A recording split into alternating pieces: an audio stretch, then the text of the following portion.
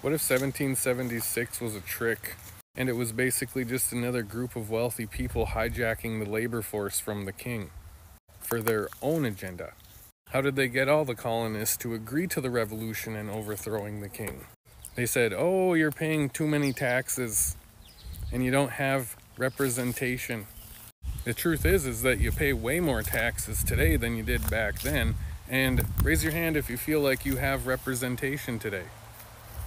You see, George Washington and the other wealthy colonists wanted more wealth and more power and more land, and in 1763, King George gave the Royal Proclamation, which said the colonies shall not extend past the Appalachian Mountains, and he's seen the natives as a noble and peaceful people who were to be traded with fairly.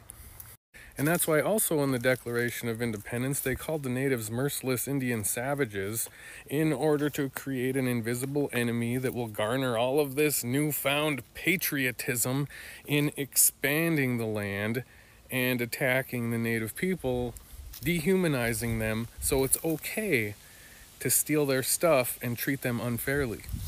How many of you descendants of these colonizers believe that you're free today? Raise your hand.